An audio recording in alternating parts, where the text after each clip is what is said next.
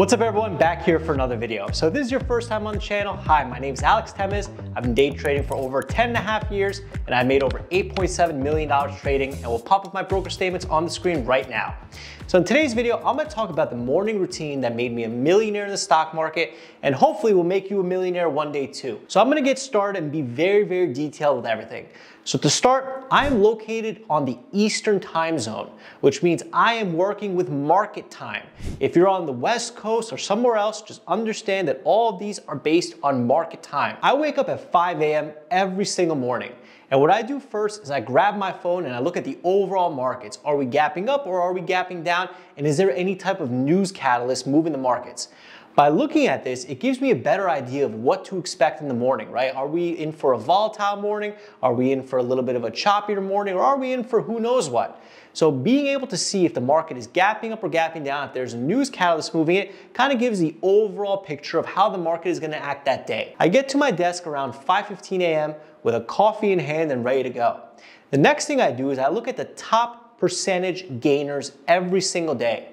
As a short bias trader, I am looking for the top gap ups because the higher they gap up, the more room they have to the downside to fill that gap. So what I'm looking for is stocks that are gapping up at least 30% or more, right? So I like to read the news on the top 10 to 15 gappers every single day. And there's certain things that I do not like to see that makes me want to disqualify these stocks. For example, these stocks move based on hype. Small cap stocks are just hype vehicles. So the press releases of these small cap stocks are pretty much meant to hype up the stock, move the share price higher so that they could hopefully dilute shareholders, raise money, insiders could sell, etc. For example, if company XYZ is partnering up with Nvidia, that means that this press release will probably be picked up by mainstream media and be pumped for a couple days. That is not something I'm looking for, right? I do not want to short a company that has a multi-billion dollar, even trillion-dollar company in the press release. These small cap companies are smart. They put that there on purpose to get people excited about the stock.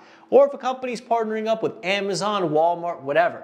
If I ever see in the press release that a company is partnering up with a billionaire, a multi-billion dollar company, or a trillion-dollar company, I let it go because chances are it's gonna be hyped up too much. As a long bias trader, that is exactly what you're looking for, but I'm speaking in the short bias perspective. Next is if there's pharmaceutical news. Are these pharmaceutical companies moving on a phase 1 trial, phase 2 trial, or phase 3 trial? I have a rule where I don't like to short phase 2 or phase 3 trials because that just brings on way too many institutional investors, but a phase 1 trial is nothing really that significant. So if I see a phase 1 trial, it's a green light. Or what happens if some of these sketchy companies put out the same press release twice? This is called rehashing their press release. This happens more often than you think. And the reason why this happens is because these small cap junk companies have nothing new to report. So they go back and reuse a press release that they used 3 to 4 months ago that they think people are not going to realize to repump up the stock, right? Control F and some keywords is a very easy way to tell if they are using the same press release as before. Now, what happens if there's no news and the stock is gapping up 30, 40, 50%? That is my favorite. I love that, right? Because there's no reason, there's no catalyst for the stock to be up. So then I separate these stocks into the categories. The stocks I'm gonna ignore that have billionaire, trillionaire companies in it, and the stocks that make sense. Phase 1 trial, no news, rehash PR. Now that I have that list of companies that I'm more interested in, let me tell you what to do next. The next thing to do is to look at the company filings. Do they have any dilution? Do they need cash?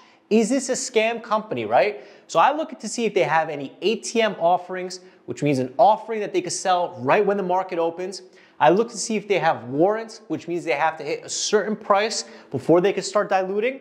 Or I look to see if they have low cash on hand and the ability to do an offering. Why is an offering so important for these small cap stocks? The entire reason why these small cap stocks are listed on the exchange is to raise money. They are early stage development companies that don't have cash. And the best way for them to raise cash is to dilute shareholders. Now, what do I mean by that? The stock market moves based on supply and demand. If there is low supply and high demand, price goes up. If there is high supply and low demand, price goes down. So a lot of these small cap companies, what they do to raise cash is they increase supply, they increase the amount of shares that they put into the market through dilution, and this causes the price to go down. So if I see a stock that needs cash, and I see that the press release is a rehashed press release, chances are that they're trying to pump up the stock so that insiders could dump and hopefully they could dilute shareholders and raise money. So a tool that I use is called Dilution Tracker to see all of these company filings and cash on hand. The problem is that a lot of people are now using Dilution Tracker, so that edge has kind of been dissipated slowly.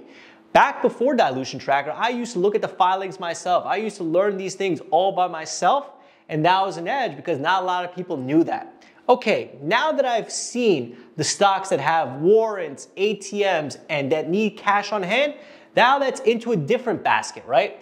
So now I've probably narrowed down the top 15 stocks, right, that were top percentage gappers to the top 10 stocks that then I looked at the filings, and now I've narrowed that down to the top 5 stocks. By this time, it's about 7:30 or 8 a.m., right? So this whole process takes a couple hours for me. So now that I've narrowed it down to the top 5 stocks, the next thing I do is I go to finviz.com and see if there's institutional shareholders and what the float is of these companies. Generally for me, if a stock has institutional ownership of over 50%, I tend to ignore it on the short side because those institutional investors will come and support the stock. And if I see a short float of anything over 30%, I am no longer interested because if a stock has a high short float and good news comes out, those people that are short have to end up covering their position, which pushes the stock price up. So an often overlooked indicator is the short float of these stocks. Anything over 20 to 30%, stay away. Additionally, the next thing I look at is the overall float of the company. So if a stock has a low float of under 1 million shares, I do not trade it. I've been burned so many times on these low floats, nano floats, I do not trade it. If it's a Chinese stock, I do not trade Chinese stocks. I haven't traded Chinese stocks in forever. These are ignore, ignore, ignore. So what I like to see is I like to see institutional ownership under 20%. I like to see short float under 20%, and I like to see the overall float above 5 to 10 million. So now that I've narrowed down those 5 stocks to probably about 2 or 3 stocks, the next thing I do is I look at the daily chart. Does the daily chart have a pattern of gapping up and failing, or does the daily chart have a pattern of multi-day moves, right? Based on this information, it'll be able to tell me if this stock has a history of gapping and failing, or if this stock has a history of multi-day runners. Oftentimes, what people don't understand is history tends to repeat itself in the stock market. So if these stocks have a history of gapping up and failing, chances are they're going to continue to gap up and fail. If these stocks have a history of multi-day moves, chances are they're going to continue to have multi-day moves. Now, a lot of people think that technical analysis, the study of charts, is BS. Let me tell you why that's wrong. So the reason why that's wrong is because 90% of trading is algorithmic robotic trading. That means that 90% of market participants are robots. Now, what you have to understand is these robots have to be programmed on something. They program these robots on technical analysis, the study of charts. So by knowing the key support and resistance levels, you will know where these algos are placing their trades. So anyone that says technical analysis is BS doesn't know anything about trading. So what I like to do is I like to look at the chart. Past history tends to repeat itself. So if this stock has a history of multi-day runs, I ignore it. If a stock has a history of gapping up and failing, I'm interested in it, right? So now I've narrowed it down to probably 1 stock, maybe 2 stocks on the day that I'm interested in looking at. The next thing I do is I look at the pre-market action. What is the pre-market chart saying? Where's the support? Where's the resistance? What am I looking for? As a short bias trader, I'm looking for stocks that ran up pre-market that are slowly finding its way down. Have you ever heard the saying, the trend is your friend? Well, what I'm looking for is these stocks are gapping up to already pre-market be selling off. That way, if these stocks bounce, I'll be able to short a bounce and join the trend to the downside, right? So I draw my support and resistance lines based on the pre-market chart and based on the daily chart, right? And at this point, it's 9 a.m. and I start live trading. So every single morning, I live trade for MIC members on Zoom, on screen share every single day, no delay, nothing. I go through the watch list and I trade live every single day. So I trade live between 9:30 and 10:30, and I stop my trading at 10:30 a.m. every single day. Now you may be asking, but Alex, why should I stop my trading? Don't I make more money if I trade for longer aspects of the day, for longer periods of the day? The answer is no. Let me give you an example. So I don't really like to say that trading is like the casino, but in this example it is. The reason why is because I want you to understand, when you're at the casino and you're gambling, do you make more money when you walk away from the tables, or do you make more money when you sit there and keep gambling? Obviously, the answer is when you walk away. So that's the same thing I do in my trading. At 10:30 a.m., I walk away every single day. And the reason why is because my mentor, Bao, and I, we used to make money every single day in the morning, and we would lose it after 10:30 because we wanted to maximize our gains and we wanted to make more money. But what we realized is after 10:30, the volume shrinks, the algos take over, and these stocks end up bouncing. So as a short bias trader, your window of opportunity is between 9 a.m. and 10:30 a.m. every single day. After 10:30 a.m., that's what we call a zombie move, because these dead stocks come back to life. That's where long bias traders start to have the edge. So if you're a long bias trader, 10:30 a.m. is your signal to make money. And that's where I stop my trading, and that's where I walk away every single day. So that's the routine that I use every single day to make money trading. It's very detailed, it's very intricate, and it's the same routine that I use to make over $8.7 million trading. Now, some asterisks, some things to note, right?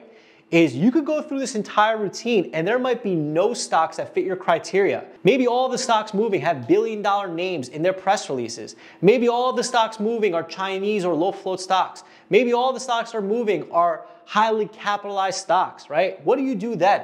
At that point, you don't place a trade. So you could go through this entire process every single day and still not be able to find a trade, because as traders, your job is to show up to the market and wait for your pattern and wait for your opportunity to be there. If your pattern is not there, if your opportunity is not there, you do not place a trade. There have been many times that I showed up and forced a trade when nothing else was there, and I wish I could go back and just not trade for those days, right? I'm sure you guys have had days like that too, where you're like, there's nothing moving, let me press a couple buttons, and all of a sudden you're losing for the day. So to recap everything, wake up, check what the overall market is doing.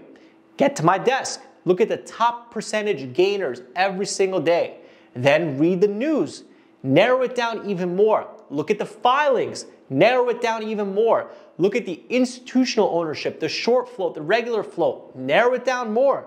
Look at the daily chart, narrow it down more. Look at the pre-market chart, and then make a plan and trade it live, right?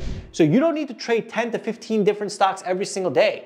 I am very selective. I trade 1 to 2 stocks every single day, and that got me here to where I am making this video for you guys. So if you guys enjoyed this video, leave a like, leave a comment. What does your morning routine look like? I'm also going to include some live trading videos so you can watch me trade live, and some links to some past videos. So thank you guys, and let me know what you want to see on the next video.